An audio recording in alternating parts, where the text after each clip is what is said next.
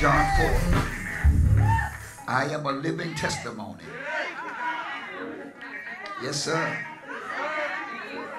Hey, when I say I should have been dead sleeping in my grave, that's not a cliche. That's some real stuff. Come on, say amen. The bullet was meant for you. Somehow or another, God swayed that bullet. Come on, say amen. That accident was meant to take you out and take you under. But God used it to take you in and to take you over. I'm glad about it. What about you? So when I say I should have been there, sleeping in my grave, but he made old devil get back and behave. What should have happened didn't happen. And I'm thankful. Look down your road and say, this is the God blocked it road. Hey, it's your cue right there. Look down the other side. This is the God blocked it road. I'm on the God blocked it committee. He done blocked so much stuff. That's why I got so much to thank God for. Because he done blocked so much stuff. Come on, I could have had sexual disease, but he blocked it. Come on, I could have lost my mind, but he blocked it. I'm supposed to be set out right now, but he blocked it. I mismanaged my own money, but he still kept me in my house. Y'all not saying nothing? Look at your neighbor, say he blocked it, he blocked it. It was nobody. I need somebody. Go to 7 people, say he blocked it, he blocked it, he blocked it, he blocked it, he blocked it. I say go to 7. That means you got to get out of your seat and say he blocked it. Ah, he blocked it. Ah.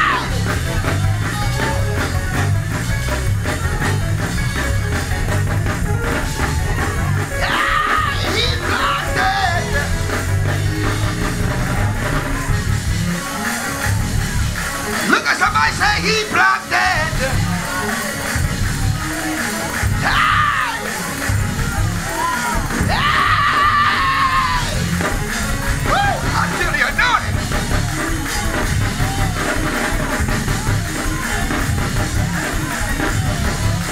The attack was supposed to kill you, but throw your head back and say, ah, he blocked it.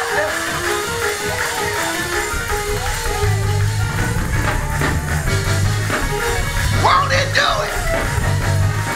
Won't he make a way? Won't he hold your hand? Somebody shout it, yeah, yeah.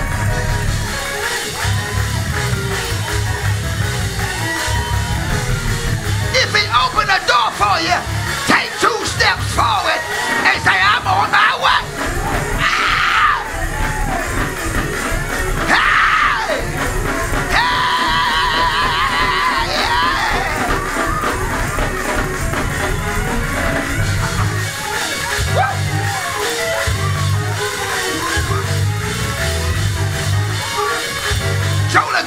If you make 1 step, he'll make 2. But if I make 2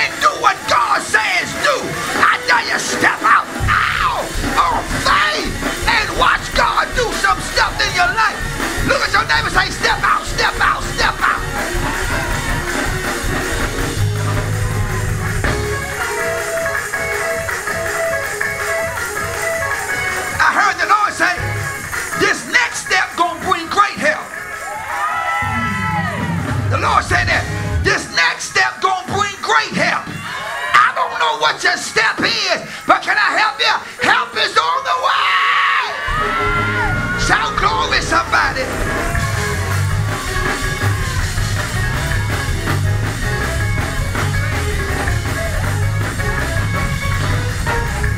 John 4.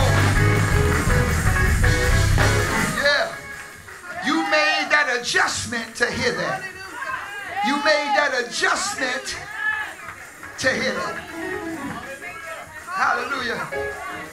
You had to hear that. This next step,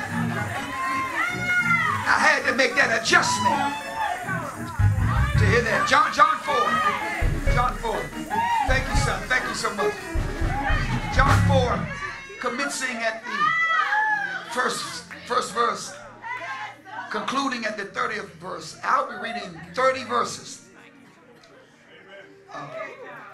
Chapter 4. Tell somebody, just make a step.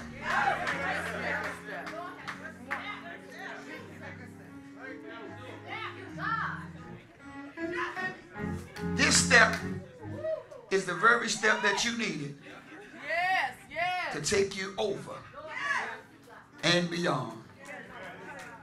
Hallelujah. I made a step. John 4. I'll be reading 30 verses. I have to read all these verses, guys. Glory to God. I don't think I'm going to get everything out today, but that's okay. We can take our time. We've been in the book of John for quite a few weeks. So if I don't finish, we'll pick up and keep going. Even if I stop in the middle of a chapter, we just keep going. That means you got to keep coming so you don't miss anything. One word, watch this, missing can destroy your harvest. You got to get every word that proceeded out of the mouth of the Lord. When therefore the Lord knew how the Pharisees had heard that Jesus made and baptized more disciples than John, though Jesus himself baptized not, it was his disciples that did it, he left Judea and departed again into Galilee. And he must needs go through Samaria, or he needed to go through Samaria.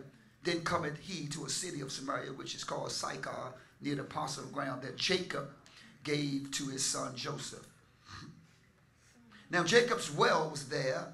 Jesus, therefore, being wearied with this journey because he was walking, sat thus on the well, and it was about the 6th hour. Say 6th hour. There cometh a woman of Samaria to draw water. Jesus said unto her, give me to drink. Verse 8, for his disciples were gone away into the city to buy meat. Then said the woman of Samaria unto him, how is it that thou, being a Jew, askest drinking of me, which am a woman of Samaria? For the Jews have no dealings with Samaritans. There's hostility there, prejudice there. Jesus answered and said unto her, if thou knowest the gift of God, and who it is that said to thee, give me to drink, thou wouldst have asked of him, and he would have given thee living water. The woman said unto him, sir, thou hast nothing to draw with, and the well is deep. From whence then hast thou that living water? Art thou greater than our father Jacob, which gave us the well, and drank thereof himself, and his children, and his cattle? Jesus answered and said unto her, whosoever drinketh of this water shall thirst again, but whosoever drink of the water that I shall give him shall never thirst. But the water that I shall give him shall be in him a well of water springing up into everlasting life. The woman said unto him, sir, give me this water that I thirst not, neither come hither to draw. Jesus said unto her, go call thy husband and come hither. The woman answered and said, I have no husband. Jesus said unto her, thou hast well said, I have no husband, for thou hast had 5 husbands, and he whom thou now hast is not thy husband. In that sayest thou truly. The woman said unto him, sir, I perceive that you are a prophet. Our fathers worship in this mountain, and ye say that in Jerusalem is the place where men ought to worship. Jesus said unto her, woman, believe me, the hour cometh when ye shall neither in this mountain nor yet at Jerusalem worship the Father. Ye worship ye not, or know not what. We know what we worship, for salvation is of the Jews. Verse 23. But the hour cometh, and now is, when the true worshipers shall worship the Father in spirit and in truth. For the Father seeketh such to worship him. God is a spirit, And they that worship him must worship him in spirit and truth. The woman said unto him, I know that Messiah is coming, which is called Christ. When he is come, he will tell us all things. Jesus said unto her, I that speak unto thee am he. And upon this came his disciples and marveled that he talked with the woman, yet no man said, what seekest thou, or why talkest thou with her? The woman then left her water pot and went her way into the city and said unto the men, come see a man, God Almighty, which told me all things that I ever did. Is not this the Christ? Then they went out of the city and came unto him. You may have your seats.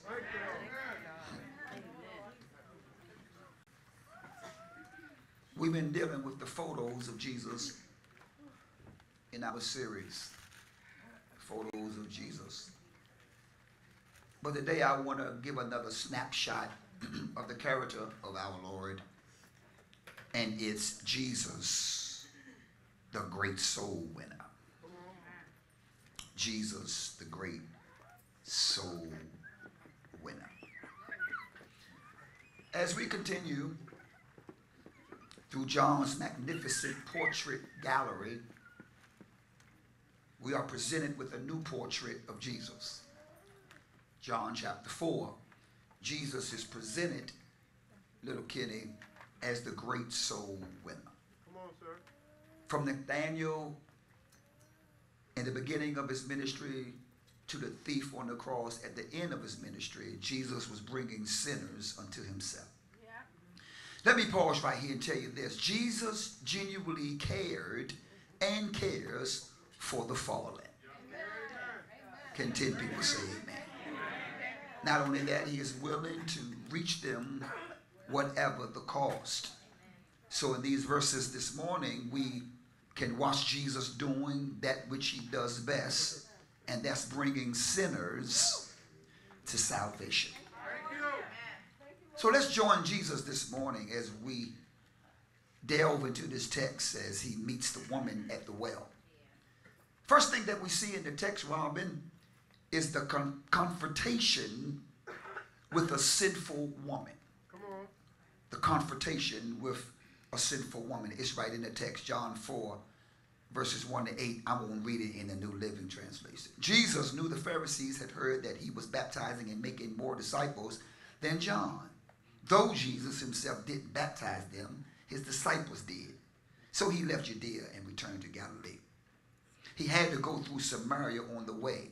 Eventually he came to the Samaritan village of Sychar near the field that Jacob gave to his son Joseph. Jacob's well was there, and Jesus, tired from the long walk, sat wearily beside the well about noontime. Soon a Samaritan woman came to draw water, and Jesus said to her, please give me a drink.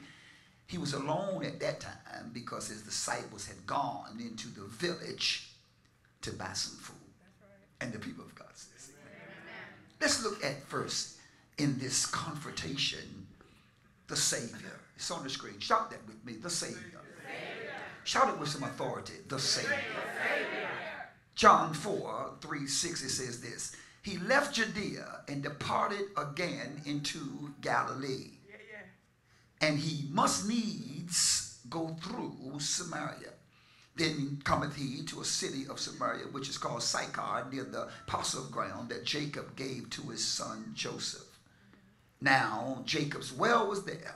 Jesus, therefore, being wearied with his journey, sat thus on the well, and it was about the 6th hour. And the people of God says amen.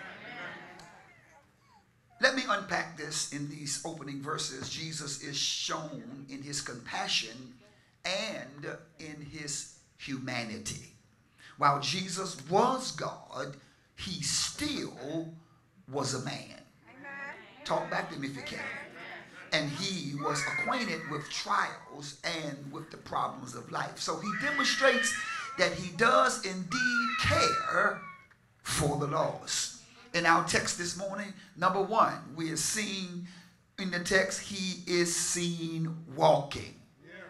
His humanity, walking. Look at verse 6, New Living Translation. Jacob's well was there, and Jesus, tired from the long walk, sat wearily beside the well about noontime. And the people of God says amen. So essentially, this is the evidence of his poverty. Now, he could have afforded anything that he ever wanted, yet he chose to live like the common man. I was supposed to tell somebody that Jesus knows what we face in life because he lived it. Come on, y'all.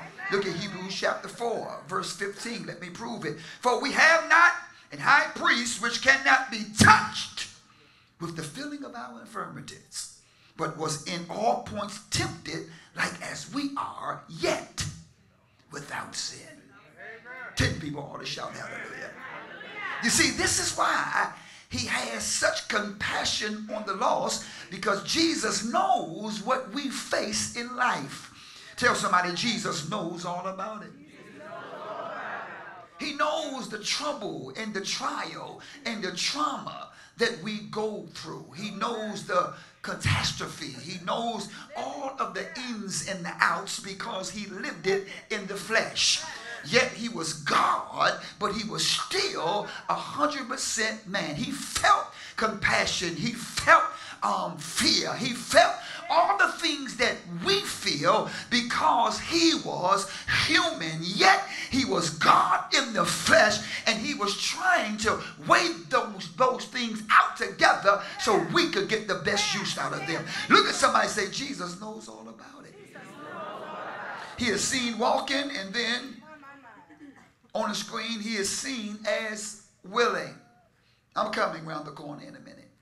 Verse 4 declares that Jesus must needs go through Samaria. I like how King James talk. In other words, Jesus needed to go through Samaria. Must needs go through Samaria. Now watch this. Most Jews, get this teaching, went dozens of miles out of the way to avoid going through the land of the Samaritans. You have to see this because, telling you, there was a great prejudice and hatred of the people who were a mixed race of Jews and Gentiles. Jesus, being a Jew, however, was unaffected by the prejudice of the Jews. Talk back to me. Can I help somebody this morning? There is no person or race of people beyond the reach of God's grace. That was a good place to shout. Talk back to me if you can. I don't care what tracks you come from. I don't care what your background look like. I don't know what your pedigree is all about. God will reach way down. Come on, say amen. To pull you back to himself. So if Jesus would reach out to the most hated people of his day, then it's up to us, the child of God, to tear down every wall of prejudice and reach out to people regardless of where they are or where they come from. Have I got a witness here? You need to look at your neighbor and say, neighbor, I come from a bad background, but he reached way down to pick me up. And I know we don't have a whole bunch of credible people in here today. We got some backsliders. We got some ex-murderers. We got some ex-hoes in here. But thanks be to God, God looked beyond our faults and saw our needs. And not only saw our need, but he met our need, pulled us in out of the darkness into the marvelous light, translated us into his dear son, brought us into the kingdom for such a time as this. And if I was you, I'd throw my head back and be grateful and give God praise right now, because God has no respect of person. He will save anybody that call on his name. Have I got one witness here? He went past prejudice, and he went past avoiding the Jews or the Gentiles to reach them where they were. Glory to God. Now notice that Jesus was willing to go out of his way to reach this poor lost woman. Yes, sir. This teaches us something this morning, Liberty House, that regardless of where we go, God can still reach out and touch our lives. I don't care how far you fall off. Talk back to me, somebody. God can reach out and get you. Tell somebody he can still reach you. Tell somebody he can still. Ask me how I know. He reached way down. to reach me. Come on, y'all. I was a low down, good for nothing, coming to earth, backbiting, homemonger, sinner, on my way to hell. Hoe chasing, free basing, cocaine sniffing, wine nipping, pill popping, weed chopping, cigarette sucking, tobacco chewing, pipe puffing devil. But he reached way down. Glory to God, to pick me up. Do I got anybody like me? Maybe you got to be over 40 to testify like that. I've been through some hell, but I'm back now because God looked beyond. Come on, y'all. I need about 10 of y'all can testify. I haven't always been where I am today. God did some work on me. Can you lean on your neighbor and say, he's still working on me too? I may not be all what I want to be, but thank God I'm not what I used to be. Yeah, I told you I got some ex-folk in here that can testify I'm not what I used to be. God changed me. God moved me. He molded me. He shaped me into who I am. Right now, God can reach way down no matter how far you go off. Ask Jonah about it. I can't hear nobody. Ask David. David said in Psalm 139:17, he says this, "Whether shall I go from thy spirit? Or whither shall I flee from thy presence? If I ascend up into heaven, thou art there.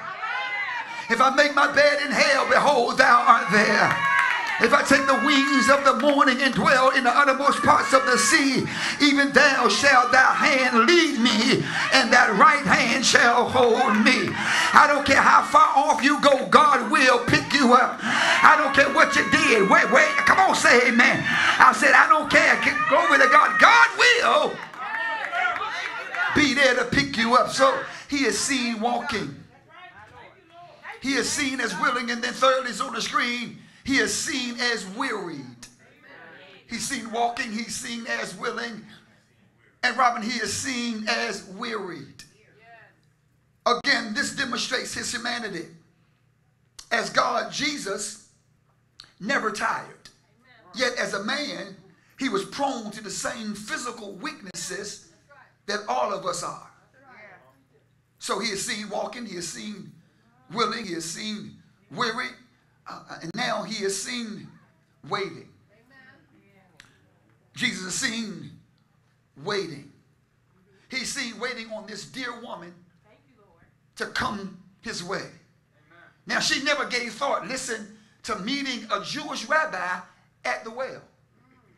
Jesus, however, knew she was coming, and he was patiently waiting to rescue this lost woman. You ought to take about 30 seconds and be glad about it this morning that he patiently waited on you. Some of y'all had to be dragged through the mud. Your house had to catch on fire. Talk to me. For God to come and see, or you to come to God. He waited patiently for you. So we see in this conversation the Savior. Then we see in this conversation be the sinner. John 4:7 says this, "There cometh the woman of Samaria to draw water. Jesus said unto her, Give me to drink." And the people of God said, amen. The second person is a woman who is sinful and is in need of salvation. So then according to verse 6, it's about the 6th hour. Say 6th hour. And according to the Jewish clock, this would be around 12 noon. Now stay with me. I'm going somewhere. You see, Jacob's well was about a mile from the village. So typically, for a woman to be drawing water at this hour would be an unusual occurrence. Because normally, the women from the village, Jody, would gather together early in the morning while the day was still cool. Don't hang up on me. So essentially, these women would go to the well together and sort of catch up on the gossip of the day and spend time talking to their friends. Now, because this woman is alone and coming during the hardest time of the day, here it is an indication that she was a social outcast. Stay with me. She probably came to the well alone to avoid the insults and the attacks of the other women. Now, the reason for this ostracization is evident from verses 16 to 18. Can I read it? It's on the screen. "Go and get your husband." Jesus told her, "I don't have a husband," the woman replied. Jesus said, "You're right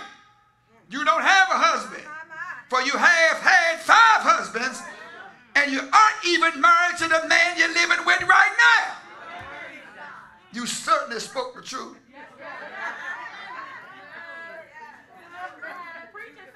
Now that speaks for itself. But don't go judging this woman without looking at your own mess. That's the problem with the church today. We look at the Bible, watch this, as a window, but we need to look at the Bible as a mirror. Because you're no better than this woman in the text. Have I got a witness here? Some of you right now living with a man who ain't your husband. See how quiet y'all got right there? Maybe not in here, glory to God, but maybe on Facebook, but yet you sticking your ecclesiastical noses at the text, but the text is for our learning. Have I got one witness here? Ostracization is real for folk. Folk will cast you out and cut you slam off. She was ostracized because of the way she was living. Glory to God. It speaks to a loose woman. So she was cut off, and you'd be surprised how easy folk will cut you off. Right here in the church. Have I got a witness here? Don't want nothing to do with you. Come on, talk back to me if you can. I heard a preacher say the other day, I treat you the same way, but I don't trust you the same way. That was good for somebody. Glory to God. Everybody, watch this here, ought to deserve a chance, but if you burnt me one time, I'm not going to treat you any different, but I'm going to trust you a little different. I'm going to still love you. I'm going to still pray for you. Glory to God. But there's some things I can't give to you because you done showed me your hand. Live long enough, people will show you their real colors. Talk back to me if you can. So that's why you have to watch as well as pray. And I hear what you say, but I watch what you do. But what is the use of watching if you have no idea what to look for? Have I got a witness here? That's why you have to ask for a discerning spirit. Everybody up in your face don't really want the real thing. They have impure motives. That's why the Bible says, blessed are the pure in heart, for they shall see the Lord. Folk will jump on you and rise up to you with some impure motives. Their agenda, come on, say amen, will be all jacked up and crooked.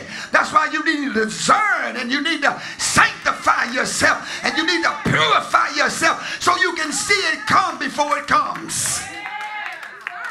Talk back to me if you can. She was hated even by her own people. She was an outcast. It was bad to be a social outcast, but it was also bad to be a spiritual outcast.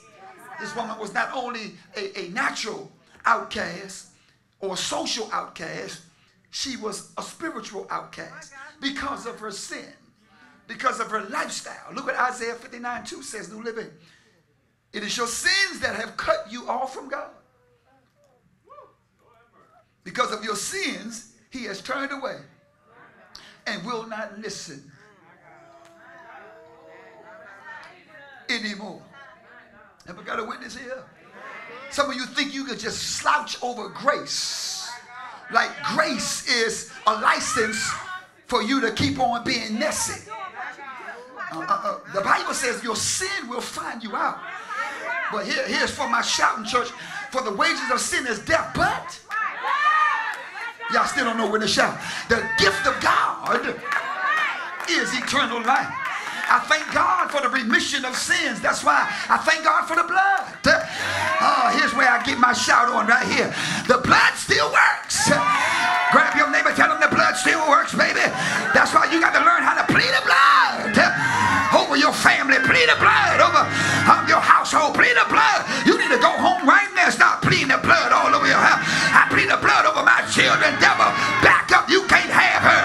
You can't have him. He's a child of God. That's a prophet coming. Y'all quiet here. Look at your neighbor and say, neighbor, I plead the blood on this whole row right now, that no weapon formed against you shall be able to prosper. You need to look at your neighbor and say, neighbor, while you're sitting down, you need to get up, because the blood still works. I need somebody to open your mouth, throw your head back and shout, the blood still works. Hey, it was the blood that came streaming down.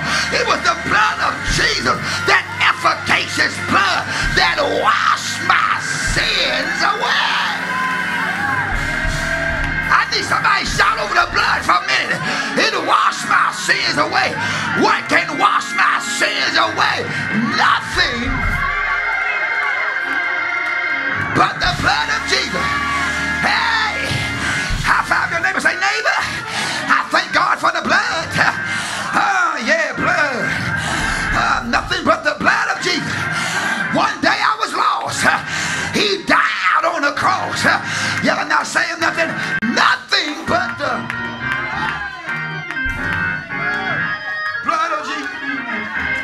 Hallelujah.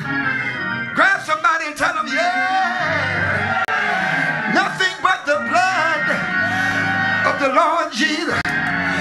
Should have been dead, but the blood covered me. All right. I was supposed to be seated to tell 15 of y'all.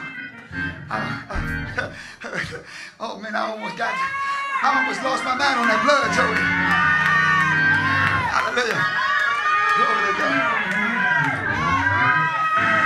You know, somebody say, neighbor, the devil can't touch me because I'm covered in the blood. I'm smothered in the blood. I'm washed in the blood. Nothing can stop me. Look at your neighbor and say, I got the blood all over me. Tell somebody I'm smothered in the blood. And when the devil comes to attack me, he sees the blood and got to. You can only come so far, devil, until you recognize the blood over me. It's not my education. It's not my credential. It's not my hookup that keeps me. The blood.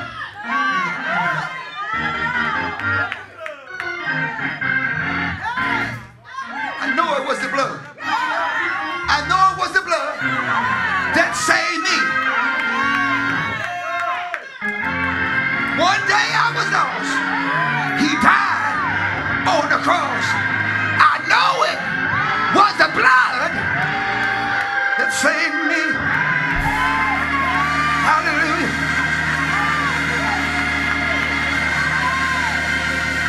Throw your hand back and say, oh, the blood that saved me. Glory to God. So I need 15 of y'all right now just shout over the blood. If I was at a Baptist church, they'll be giving God praise because they know it was nothing but the blood. Somebody shout blood. God Almighty. I feel the anointing. Hey.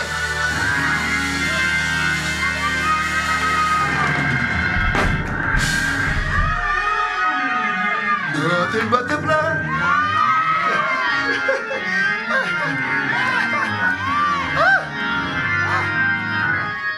How far can they say, you got blood on you, baby? You got blood on you.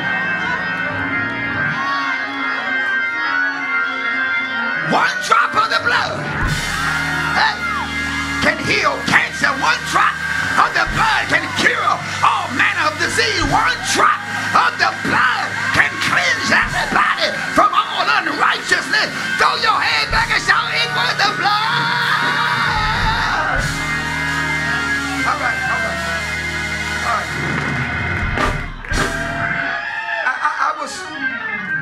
I was supposed to tell 15 of y'all, I make 16, that if you never receive Jesus as your personal Savior, then we too are an outcast spiritually. You see it? Spiritually.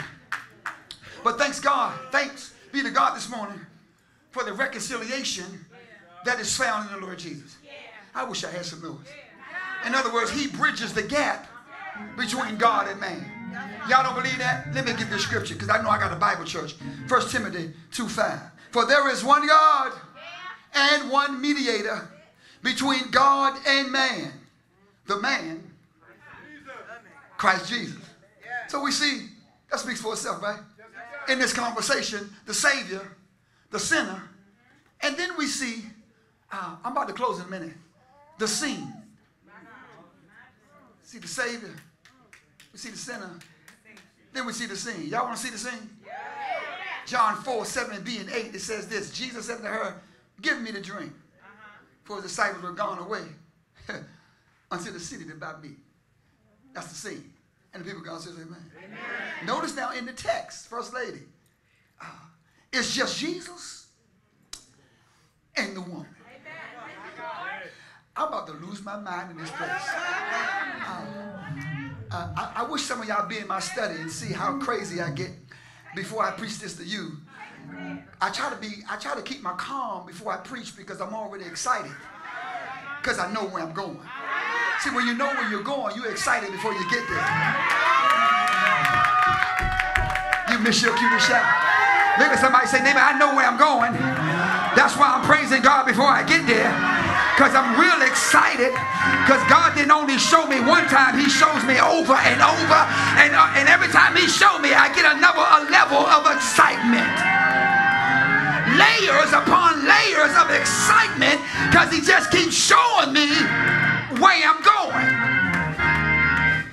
It's not where you've been that determines who you are. It's where you're going. Can you look at your neighbor and say, neighbor, get a good look at me, because soon I'm not going to look the same, because I'm going somewhere, and if you want to go, come on and ride and die. I ain't trying to go by myself. When I go higher, I'm taking somebody with me. It's just, in this scene, if you see the scene, it's just Jesus and this woman. Here it is. All the distractions of her life have been removed. I'm coming. That's where I'm coming. All of her distractions of her life have been removed. Let me pause right here. And if y'all don't shout, I'm not going to talk to you for the rest of the year. Here it is. God is moving all your distractions right now. Y'all not shout. Don't talk to me. Now, I ain't giving you no more word. I just gave you a word that's going to release you into your tomorrow, because you got so many distractions. And God said it's just going to be you and him this season. Nobody going to help you. It's just going to be you and God. He going to move all your distractions. If they walked out, bye-bye. It was meant.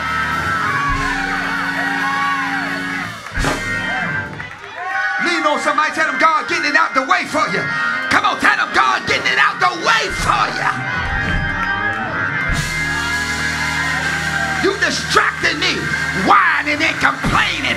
You distracted me, down in my vision. You distracted me with your doubting self. God already showed it to me. Get out of my life. Get the stepping. He removed the distractions. He removed all of her distractions. That's what I came here to tell you today. That's your word. God will remove all your distractions.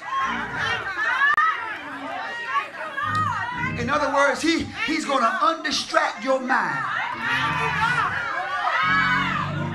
Folk gonna still be in your life, but you're gonna be unbothered. Hey, you miss your cue to shout.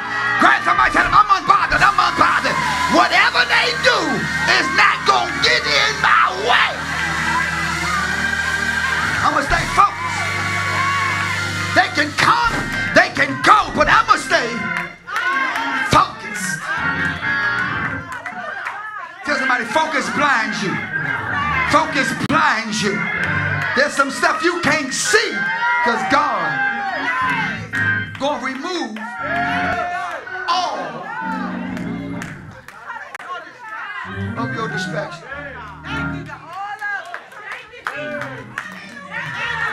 All the distractions of her life have been removed. Let me work it. Not some, not 7/8. Not 1/3, not a quarter, not a half. He removed. This scene is what you got to get. Look at your neighbor and say, scene 2 is over. I'm in my Father, Son, and Holy Ghost scene. I'm in scene. A threefold cord. Not easily broken. Tell somebody, I'm in a new scene. A scene of no more distraction. The distractions have slowed you down long enough. Yeah, your boo has been a distraction. I wish I could go all the way into it. But I'm going to let you fill in your own blank so you can get what you need, because I don't know really what you need. All I know is all of them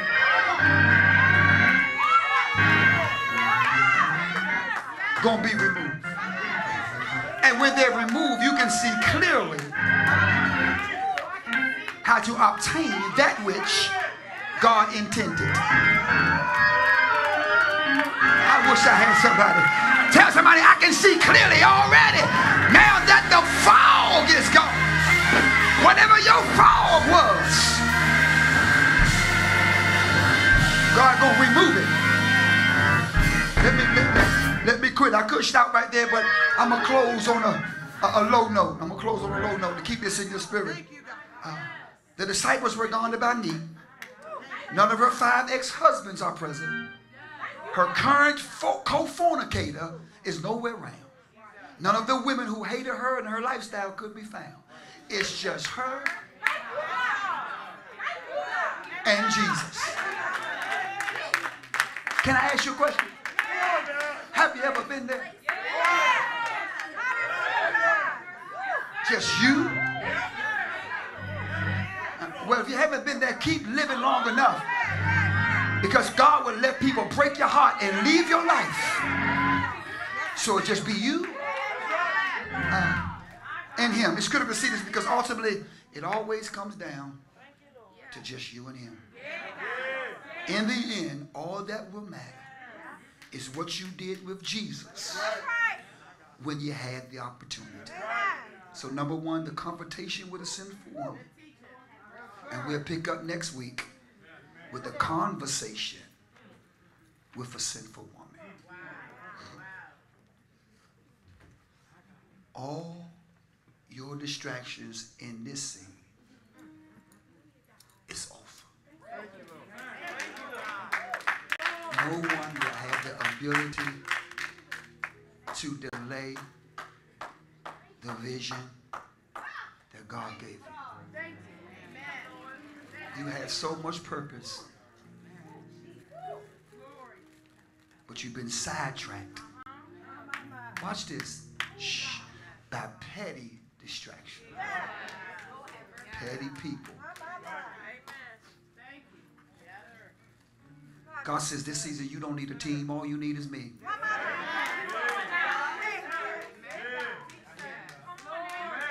I can do by myself better than any team that you can conjure up. When I got that word for myself, I said, okay, God, I'll be distracted by who come and who ain't. God said, if nobody come, I'm here. And if it's just me and you, worship me. In spirit and in truth. Jesus, the soul winner. The Bible said that he came that he may seek and save that which is lost. And when you get undistracted, that becomes your purpose. To seek and save that which is lost. The devil wants to distract you with all sorts of stuff, but the purpose of Jesus. So you'll run yourself raggedy, trying to get this, do that, be this, be that. And it's all a distraction. Jesus said, I want you with me. When you get with me, I give you all that you've been trying to get. But you can't reverse my order. Seek ye first. Come on, you can say it with me. The kingdom of God. And all these things that the heathen seek after.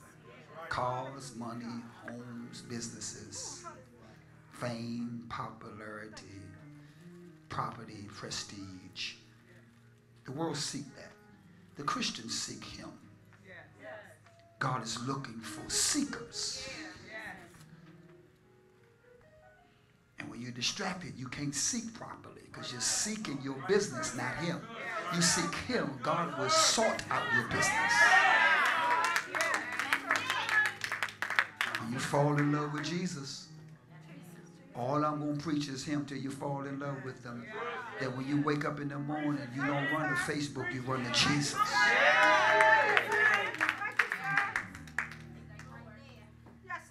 So, Father, thank you tonight for your power. Thank you for a quick, sure word. I'm undistracted now. And keep my mind. Say that with me. Keep my mind. Looking unto Jesus, who is the author and the finisher of our faith, who endured the shame of the cross and died for a world who didn't deserve it, became a ransom for many, and your efficacious blood washed our sins away. How can we not be undistracted? All you've done for us. Thank you, sir. I'm grateful. You're so good. Those that may be watching, we pray for you, that you seek him first. And as our ministerial stewards come, we want to open the doors of the church, even online. You may not have a church home. This can be your online church. And I'll look through the comments later if you need a church home. You need a pastor. You need somebody that sincerely loves God, that preaches Jesus, and wants the best for the people of God. Or in fact, you may be here. You visited today. We're asking you to come right now. One coming already. Would there be another? Come on out there, see. Come on, make your move today. Come on, make your move today. Play me something real joyful. Yeah, that's good. A little bit more. Thank you. That's good. Thank you. Thank you. That is joyful. I just couldn't hear it. Thank you, baby. Thank you for coming. You're joining today. Thank you for coming. We're so delighted to be your church family. I'm so pleased to be your shepherd. We're going to build relationship. We're going to work through it together. You know, one preacher told me, you know, most churches want to clean their church out. They just want to clean their church out. It seems like everybody want to clean their church out, and the church is getting cleaned out. Everybody that's dirty, they putting them out. He said, if you want to clean out your church, I want you to come. I want you to put everybody out, because everybody dirty. But he said, before you put everybody out, preacher, you get out. If you want to clean out the church, everybody want to clean out the church, but the church is for those that may come that need help and love. Why would you put the sick out of the hospital? So we both together going to join in this ministry and learn more about him as we go into the Word of God. Thank you for coming. Your day should never be the same again. And today your distractions have been removed. Then you can focus on him and everything that God designs for your life. Our prayer is that it come to pass. And it blows your mind that the blessings of the Lord will overtake you. And you shall be what God intended for you to be. Come on, everybody. Let's praise God for our new sister. Hallelujah. God sought her soul today. Anybody else want to come? Come on, get out those seats and come on and join this church today. This is where you want to be. You know it. Come on, say amen. Come on, get on this team and help us build the kingdom one brick at a time. Come on, get out that seat. You can do it. Do it right now. Leave that person, leave that bag, and come on and say, I want to make a move today. I need God today. I want to make this move today. Come on, there's another one coming. I was talking to you, girl. You felt it, didn't you? You know I was talking to you. I was looking right at your heart. And God said, there's one right there that needs some love, some unconditional love. Yeah, I know you've been through some stuff, but God said, don't you have to worry about it, even though you got to cry right now. God said, I'll wipe your tears from your eye. For the scripture says, weeping may endure it for a night, but joy coming. Your morning time is here, baby. That's right, worship him. It's been hard, but God says, I've been with you. You couldn't get away from from me too far. I had my hand on you. I had my heart on you. I had my mind on you. Mindful is he that thinks of his children. Oh God, and shows pity as a loving father. Thank you, God, for your newfound daughter. Oh, she's a daughter of Zion. And I feel the Spirit of the living God now moving in this place. I need some worshipers that would thank God for this daughter of Zion. She made it in, and the devil tried to kill her, but she touched down. I need somebody shout glory. To God be the glory for the great things that he's done. Go ahead and worship your God, baby. You in a house of freedom. You can worship